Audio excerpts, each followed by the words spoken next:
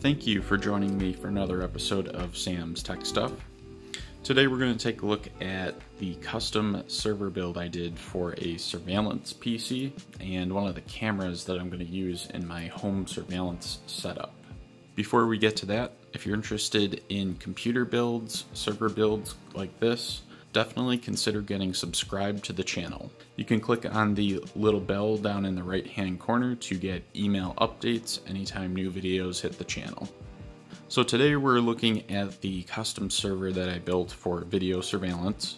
This is going to be a rack mountable server that I'm going to put in my home rack that is basically going to control all of the cameras that I set up around the house and in the garage. What I'll be doing is running Windows 10 64-bit with the Blue Iris software installed. That's going to be the DVR or PVR software that is actually going to do all of the recording and camera controls. So the reason that I set this up was I wasn't really thrilled with paying a monthly fee or a yearly fee for having all of the video footage being safely stored and secured. I really don't like the idea of having that type of footage go up to the cloud. So I built this server to basically store everything local on site. It's completely in my control. I can do whatever I need with it, and none of the cameras have to go out to the internet. I will have a separate VLAN for the cameras, but I don't have to worry about necessarily securing them from an internet perspective, and I also don't have to worry about them ever getting hacked or taken control of, which is nice. This machine was quite cheap to build.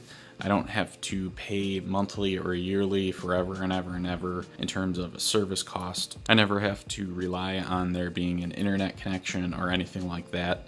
This will run as long as I have power and the network inside of my house is powered on and working, which in my opinion is a huge benefit.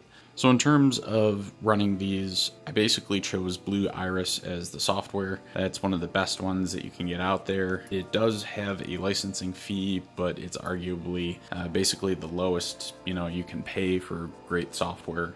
So I did opt to purchase one of those licenses. The way that the system works is that you'll use your CPU, and if you have an Intel chip, your integrated HD chip to process all of the video. There are a lot of different things you can do with the video. You can save it in H.264 or X.265, depending on what your needs are and the type of hardware that you're running, which we can get into in a later video. But basically, you want to be running an Intel chip. You want to have an integrated HD graphics card available on that chip and a decent amount of RAM to make sure you don't run into any memory issues. So for this build, I recycled my older i5 6600K. And the reason that I did this was because I wasn't using the CPU, and this CPU I actually had delidded, so the temperatures are great. As you can tell, this is only a 2U case. So the CPU cooler had to fit in there. So I won't be running one of those crazy huge dual tower Noctua coolers. I did actually opt for a Noctua cooler, and it's one of those C-shaped coolers. So it's got the fan in the middle and the larger tower in the C-shape flat on top. So cooling shouldn't really be an issue here. And the other nice part about the 6600K was that it does have an integrated Intel GPU, and it is overclockable. So I do plan on making use of that and probably overclocking it in the build to see how it performs. In terms of the memory, I opted for a dual DIMM Gale kit. This way I will have the best memory performance for the integrated GPU that I can get. The integrated GPU is going to take a lot of stress off of the CPU as the amount of cameras increases. Every time you add another stream to a DVR or PVR server like this with Blue Iris, or really probably any software, you're going to drastically increase the amount of CPU utilization. There's a lot of different techniques you can use to minimize that, but the best one that I've seen so far is by enabling the use of the integrated GPU. This type of hardware acceleration can immensely reduce the amount of CPU utilization, so I definitely want to make sure the integrated GPU is running as fast as it can be. In terms of storage, I wanted to make sure that I was running a RAID 1 array. The software on most motherboards will do RAID 1, but it's not the best, so I actually just got a very inexpensive RAID card off of eBay. It's running an LSI SAS 9212-4i controller. This one in particular will actually control 4 SATA drives. In my particular configuration, you can see that there are 2 hard drives in there. These are actually both Toshiba P300 3TB hard drives. They're going to be set up in a RAID 1 array. That way both of the drives are an exact copy of themselves. I did this in order to protect the data. In case one of the drives dies, I still have another drive that has an exact copy. I can power down the server, swap the drive out, and rebuild the array. That's also another reason that I opted for the RAID card as opposed to the built-in motherboard RAID, is the rebuild times will be a lot faster and it's a bit more reliable. You can also see the cable management in this case was a little bit of a challenge. It is a 2U server, so cables do have to go somewhere. What I tried to do was guide everything to go through the middle here, and the intake fans are in the front. They'll be pushing air front to back. The hard drives do not have their own fans themselves, but they do have a grate directly in front of them for the front of the case, so they should be able to get some cool air that way, and that should keep everything running at a pretty decent temperature. I'll also note that I do run all of my servers in my rack, which is in my basement. This will generally make the temperature of almost all of my equipment running probably quite a bit lower than the average person's first floor or a data center or anything like that, so I don't have to worry too much. If you are going to build one of these and you're going to use a low profile server like this, something 2U, I would definitely consider active cooling on your hard drives, as they're going to be in use working 24/7 in a server like this. In terms of the motherboard, I had quite a few options I could go with. The one that I opted for was actually a Supermicro board. Love the Supermicro brand, use a ton of their equipment, it always works out well. This is a Supermicro C7Z170M motherboard. So this is an M-ATX motherboard. You can tell it is pretty fully featured. It's actually got 4 DIMM slots. It's got 1 PCI by 16, a 4 and a 1 slot, which is quite nice in case I do have to add extra add-in cards later, but I don't think that I will for this type of server. In terms of the power supply, the one I have in there right now is a Seasonic Focus Plus Gold model. I probably will swap this out with a different Seasonic model at some point. I think this one was one of the 650 watt units that I had. Really don't need that much for this type of server. I don't anticipate the 6600K RAID card, RAM, fans, and hard drives really using honestly any more than 150 watts maximum, and I don't even think it'll be that much under load. So I'll probably look into getting something like a 450 watt Seasonic at some point. And you might remember this case. This is the iStar D214 M-ATX case. It's actually one of the first videos that I did on the channel. It's a great value 2U server case. So I'll put the lid back on and I can show you what it looks like when it's complete.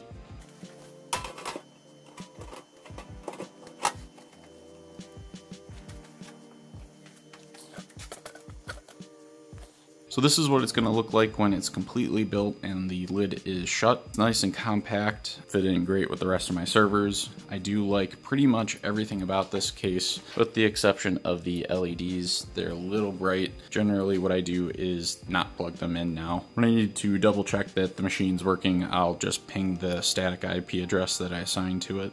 One thing that I definitely like about this case is there is a air vent right here when you have an ATX power supply, which does fit in this case, by the way. So you can actually line up the power supply's fan with the grate in the case. You can actually get airflow moving throughout the power supply so it doesn't overheat. If you're running a really dense rack, that's definitely going to be important. If you're someone like me who has a relatively cool rack, it's not that important, but it's still quite a nice feature to have, especially since this case usually sells for somewhere between 60 and 80 bucks, which is pretty inexpensive. So overall, this is going to be the server that I'm going to use for all of the video capture that I end up doing. I'm pretty happy with the way that this server turned out, and that I was able to recycle some of my old RAM kits and my i5 6600K. That definitely helps in terms of the overall cost of this build.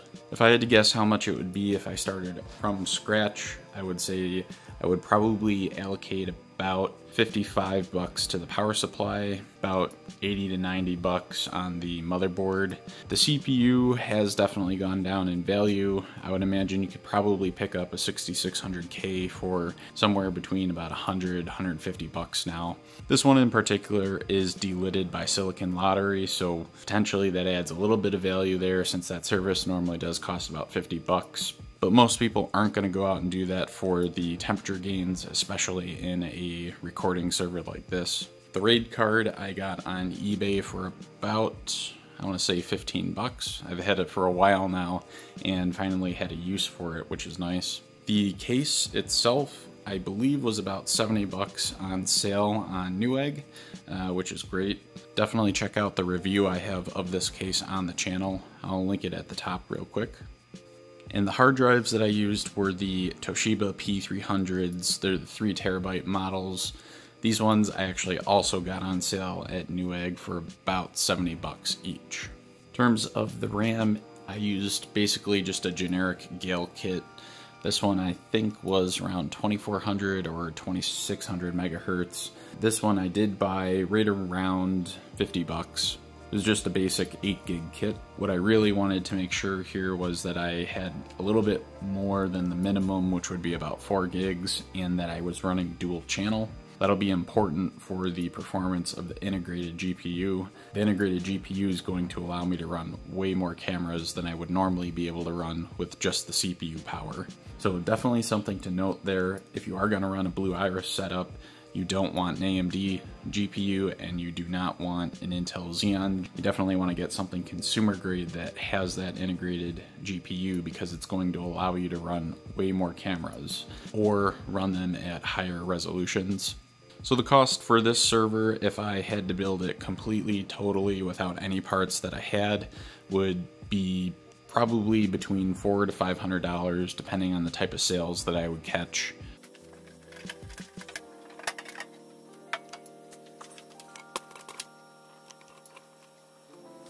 So I'm pretty excited to get this server up and running. The camera that I'll be using is just a pretty cheap one that I got off of eBay basically. It does have infrared support. Let's see if we can get it to focus there. It is a dome camera and I'll be powering it over PoE.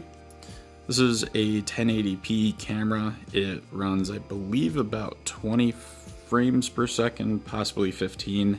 Pretty inexpensive one. It's basically an eBay special type deal.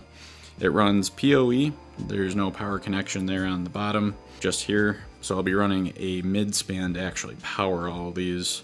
I've had this one for a while now, but haven't gotten around to building this server. This is a dome style camera, so I do believe I will have to aim it a little bit, but for $30, it's pretty tough to beat. So for the power for the cameras, I'll be using an older Power Design mid-span. This model is a Power Design 7012G. On this particular one, you can see there's 2 rows. There's data in and then data and power out. So there's 24 total ports, but you'd have to divide that number by 2. You would only get to power 12 devices because they go in and then come out here with power on the PoE pairs. So I should be able to do about 12 cameras with this setup. In the future, I may upgrade my network switch to actually provide PoE right from the Ethernet ports coming off of it, which would make this basically redundant at that point, but it would free up another rack space. Until I upgrade my switch though, I will be using this to power all the cameras and any other PoE devices I happen to get. So this is the intro to my home security system with the custom server that I built, the Power Design mid-span to power all of the IP cameras that I plan on using. I may do an update video with running the cable to some of these devices and the actual configuration of some of these cameras. I may do a Blue Iris video too if there's interest. If any of you want to see anything in particular or have any questions about the part selection or the way that I set everything up, definitely let me know in the comment section below. And let me know if you have any questions about how to calculate any of the power draw if you are going to run PoE devices. That is something you are going to have to deal with, either running power or powering them from a mid-span like I'm choosing to do. If you're interested in mini data center type content like this, building servers, PCs, or mining rigs, or mining tutorials, click that subscribe button and the little bell below this video so you get notified by email every time a video lands on the channel. Thanks again for joining today. You can follow us on Twitter at Sam's Tech Stuff, on Facebook, facebook.com/Sam's Tech Stuff, or subscribe to the channel.